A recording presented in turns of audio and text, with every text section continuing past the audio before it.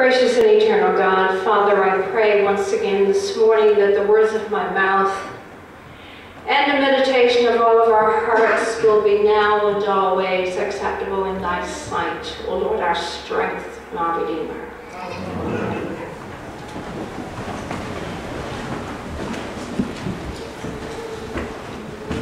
Some of you may not be aware of this, but in the Anglican Church, we have a lectionary reading. So really, the readings for each particular Sunday are laid out for us, and there's different reasons for that. You'll have to ask Iris. She's studying about that as she's doing her training. And oftentimes there are readings that we struggle with. And we try and say in our spirit, what is the Lord saying here? Or what sense do I make of this? And in preparing a sermon, you have to read, you have to study, there's need for prayer. And it takes a while to bring it all together. And this gospel reading for today is one of the most difficult, I think, for us as clergy to preach on, but nevertheless, the Lord expects us to do just that. It's the parable of the clever steward. That's how some entitle it, and others have entitled it the parable of the dishonest manager. And as I've already said, it's being considered one of the most difficult parables to preach on. And many commentators have tried to make sense of this particular parable. First, when we read it, it can seem, the story itself can seem confusing, embarrassing, and certainly controversial. The parable opens with a rich man who hears accusations that his manager has been mismanaging the affairs of the estate. In other words, squandering his property. The rich man believes the reports to be true, and so he calls his manager in, and he says, give an account of yourself. And then he gives him the dismissal. He fires him. The manager reflects on his new situation, of the crises that he finds himself in, and he thinks about, well, what am I going to do now? Where am I going to go from here? I'm going to be unemployed, and I'm going to have no income. No hero to us. He admits being too weak to dig ditches for an honest day's pay, and too proud to beg. And so he hits on the idea of calling in his master's debtors so that he can reduce the total they owe. He calls them in one by one. Secrecy is part of his plan. He wants to buy their friendship, to use them for his own ulterior motive. After the transaction, you see, they are in his debt.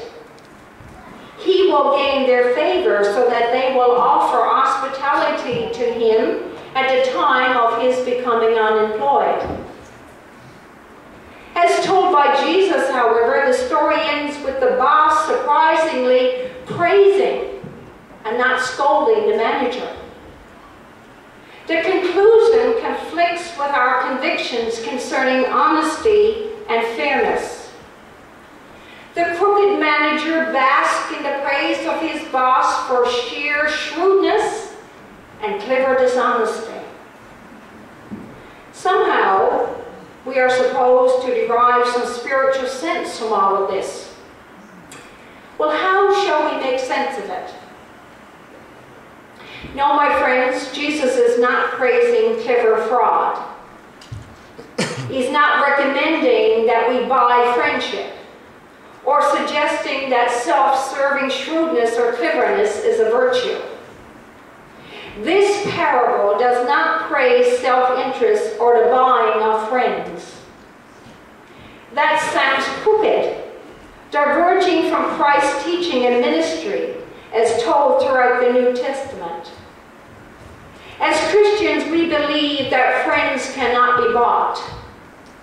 We believe that people are to be loved, appreciated, enjoyed, and as necessary, served.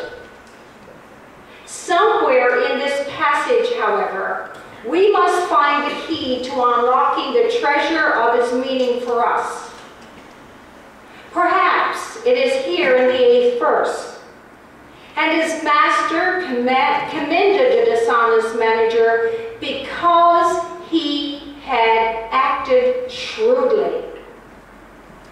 Let's look carefully here. His dishonesty was not praised. His cheating was not commended. This was not a compliment for a job well done. The master was not delighted to be cheated out of his rightful profits. But the manager was surely clever, surely energetic, and decisively responsible in handling the crisis of his future. That's what caught the attention of the owner and caused him to applaud his manager. Jesus hints the story right there and turns to his disciples to drive the point home to them. For the children of this age are more shrewd in dealing with their own generation than are the children of light. Verse 8b. As enthusiastic and ingenious as was the crooked man in the parable toward his own self-interest, so we are, as followers of Christ, we can be enthusiastic and energetic in our lives as children of God. I'm going to repeat that. As followers of Christ, we can be as enthusiastic and energetic in our lives as children of God. I knew a clergy in the United Church. As far as I know, she's still ministering in the United Church. She was in a wheelchair. Came to church every Sunday down through the aisle in her wheelchair. One of the most enthusiastic and energetic clergy persons I've ever met in my life. And every time I saw her, I used to think we could learn a lot from her. Because those of us who are able to get up and walk around do not often appreciate the good health and strength that the Lord gives us. Specifically in the parable of the crooked manager, Jesus seems to be making this point in reference to the use of money, contrasting the resourcefulness of the dishonest steward or manager in a life of self-serving to Christ's call to us to live a life of self-giving. You ever hear of people in the community who just give and give and give of themselves? I have, and I'm sure you have too. In fact, I visited one such person this week, and the person right now needs help, but is finding it very difficult